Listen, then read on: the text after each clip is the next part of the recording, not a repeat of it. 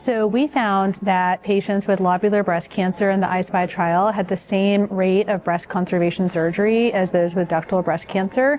This is a little bit different than what some other studies show, where patients with lobular breast cancer actually have higher mastectomy rates.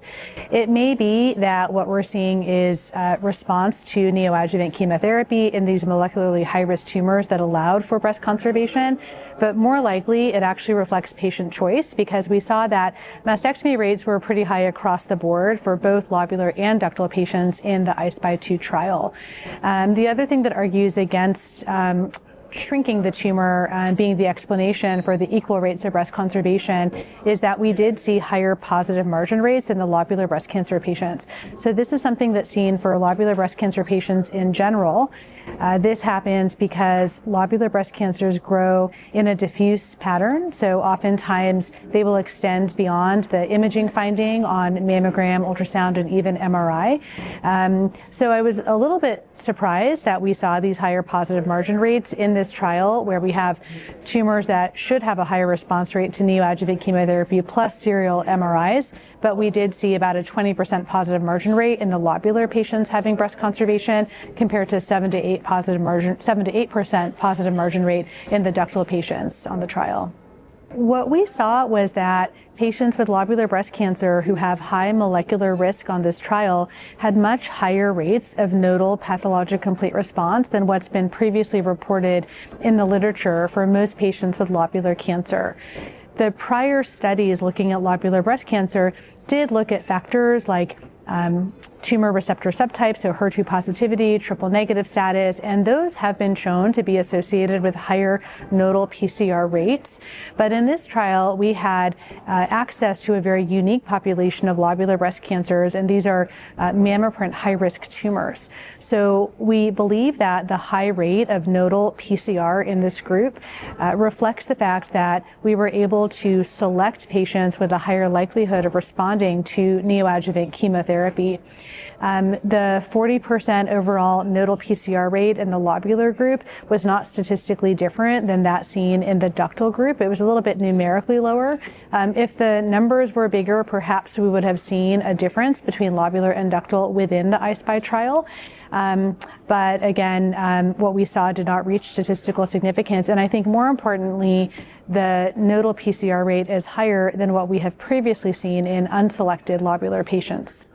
Using a molecular assay like MammaPrint, also known as the 70-gene assay, can help to identify tumors that are more likely to respond to chemotherapy.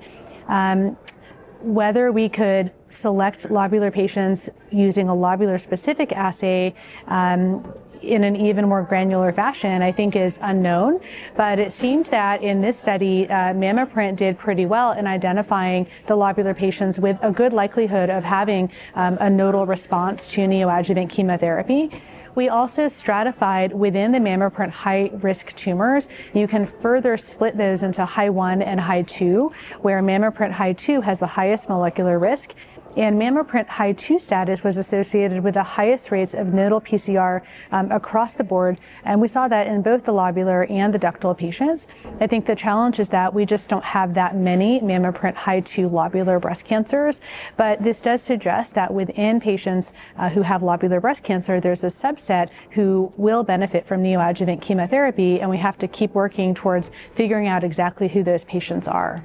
It can be hard to know whether patients with lobular breast cancer should have primary surgery or have neoadjuvant chemotherapy. Because of the diffuse growth pattern, patients with lobular breast cancer are more likely to present with larger tumors and higher rates of having positive nodes. When we see this higher stage, we often want to do something to try to shrink the tumor, such as neoadjuvant therapy. But we have many studies showing that lobular breast cancers have lower response rates to neoadjuvant chemotherapy. And this is likely because across the board, most lobular tumors are lower grade, have lower proliferation rates, tend to be hormone receptor positive and HER2 negative, and have lower grade. And these factors are associated with lower responses to neoadjuvant chemotherapy. So it's tricky to know if you have a patient who's been diagnosed with a stage 3 lobular breast cancer. If you give chemotherapy, is the tumor going to shrink? Is the lymph node going to convert from positive to negative? And if not, perhaps you're not helping that patient by giving them chemotherapy up front, and you should instead just be going to the operating room. But if you go to the operating room, you're going to have to do a more extensive operation, such as a mastectomy or possibly an axillary lymph node dissection. So the heterogeneity in lobular breast cancer allows us to try and identify the subset of lobular tumors that may actually respond to neoadjuvant chemotherapy.